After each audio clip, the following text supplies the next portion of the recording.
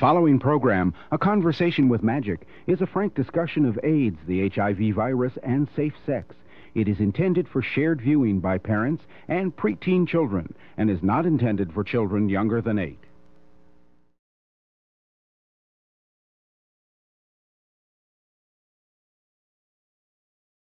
If you'd like to commission a knick-knack sample platter, instructions in the description below. His name says it all, Magic Johnson, and he was certainly magic on the basketball court. The LA Lakers star kept basketball fans entertained for 12 seasons with his basketball sleight of hand and his trademark smile. Now that brilliant career is apparently being cut short. There is expected to be an announcement any time now that Magic Johnson has tested positive for the AIDS virus. Because of the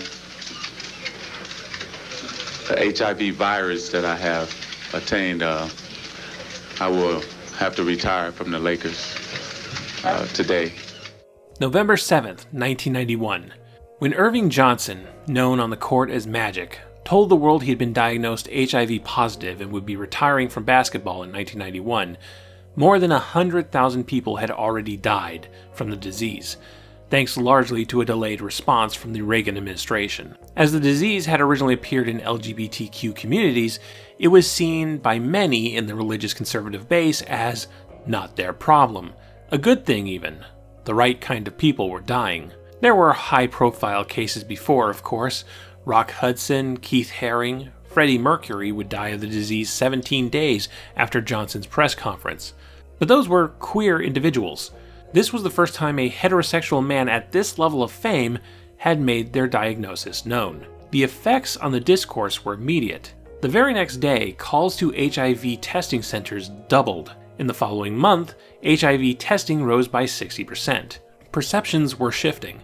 If not in helping gay and other minority communities, then at least in realizing that this was not a discriminatory disease. Johnson himself sought to become a spokesperson for HIV and AIDS awareness. Can you give us a special message over your biggest fans, the kids? Well, no question.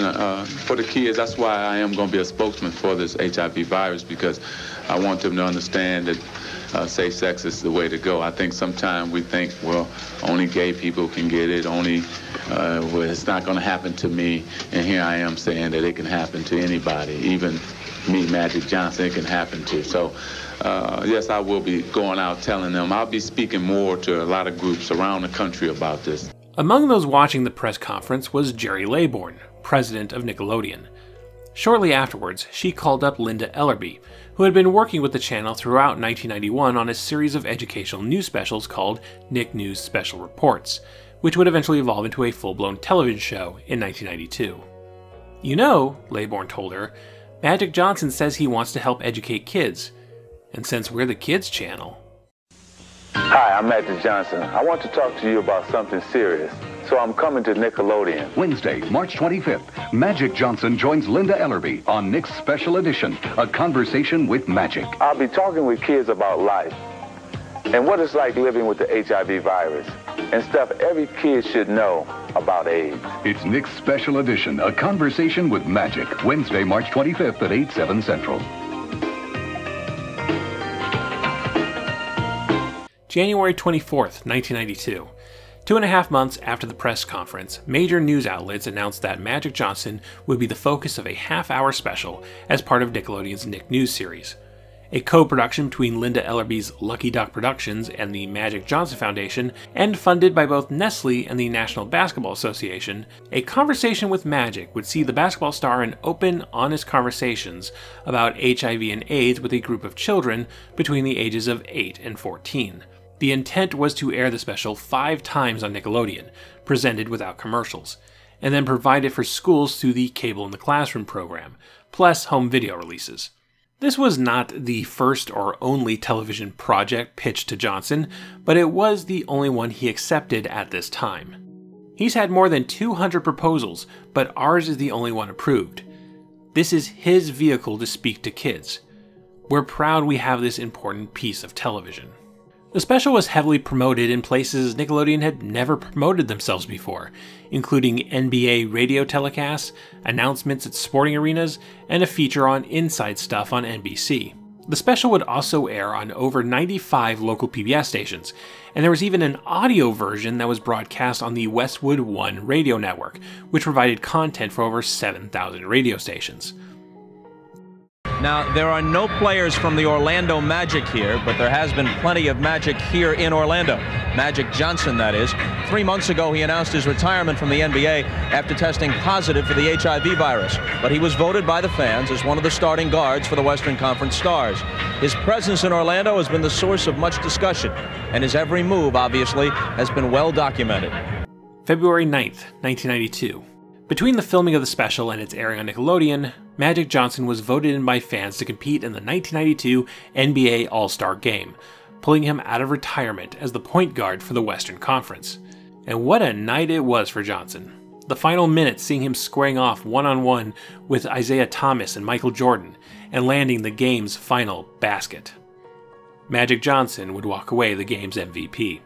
For many, it was a statement that being HIV positive didn't necessarily prevent you from living your dreams, from excelling, that you weren't a risk to people around you even in a sweaty, locker room sharing competitive sport. And for the popular image of Magic Johnson, it was seen as a swan song, a farewell moment to one of sport's greatest athletes. And then Johnson was in the Olympic Dream Team and then returned to the Los Angeles Lakers in 1996. Just can't keep him down.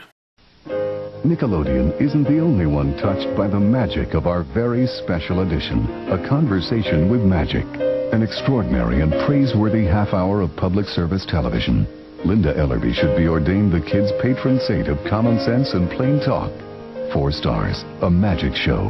Nick's AIDS special is this year's best. There has never been a program on AIDS more critical to today's children. Be part of a very special Conversation with Magic, Tuesday on Nickelodeon. March 25th, 1992. A Conversation with Magic airs on Nickelodeon. It opens with Linda Ellerbee, our moderator for the evening, explaining plainly and directly what this is all about. HIV infection is spreading. People in 157 countries have been diagnosed with AIDS, and there is no cure. You have a right to know about these things. You have a need to know. Ignorance is not bliss. You don't go to heaven if you die dumb. That's what this show is about, not being dumb. It's about AIDS, safer sex, and you. This was the power of Nick News. It never talked down to its young audience. It respected their intelligence and their agency and worked to inform them on these issues directly. Most of the time. We'll get to that. The floor is open, and kids start asking Johnson questions. A lot of the questions dealing with how to handle an HIV diagnosis on an emotional level. My question was, how do you learn to live with it? I guess if I got HIV, I'd probably be crying and screaming all over the place. But how do you learn to live with it? Well, that's most people. That's their first reaction. You're devastated. You're upset. But I think what you have to do is that you have to understand you have it now. You have to try to say to yourself, okay, how am I going to defeat it? How am I going to deal with it? And first of all, you have to have a positive attitude. That's number one. Because if you're down, if you think that you can't live on, then it's going to overtake you instead of you overtaking it.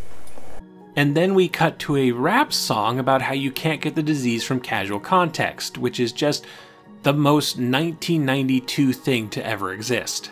How it can spread from person to person, from skin to skin, it's a joke and it hurts them to know that we fear them when we have no reason. They're human just like us, so why do we fuss? Let's cut the nonsense and violence, take down the wall's defense, which keeps us away from them. Time to lend a hand to your fellow man, fight for life and AIDS with the bang. This is what that most of the time was referring to.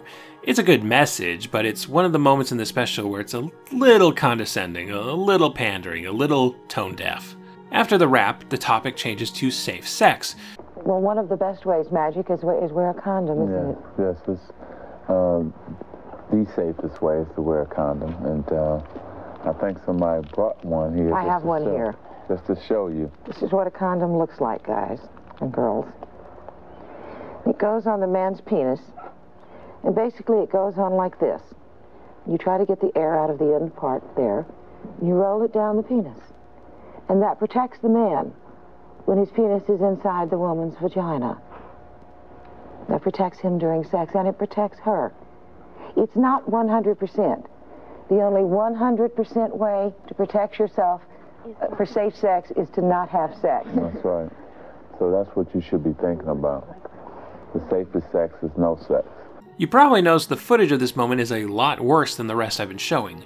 That's because most of that footage came from an official VHS release of this special sent out to educators. This footage, on the other hand, comes from a recording of the special's original broadcast.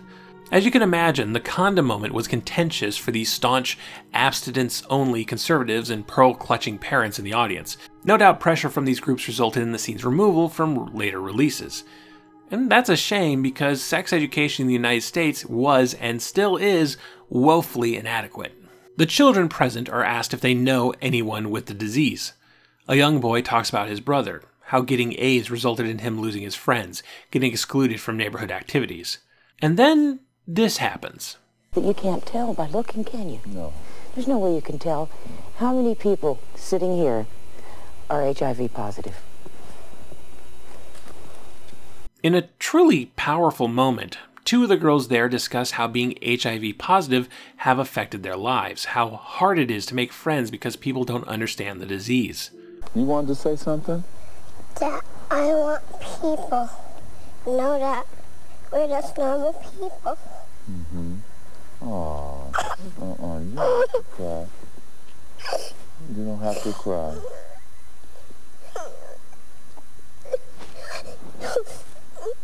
Because we are normal people, okay? We are. You just want to be treated like that, right?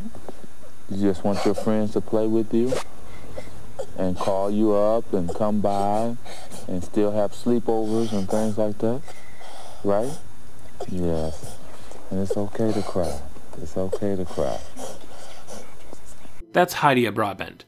She's now 38 and is an international HIV and AIDS activist. Watching this moment is hard. No child should have to feel this way. No child should be made to feel isolated and unloved and afraid for their lives. The rap was silly. The condom moment was important, but maybe a bit clumsy.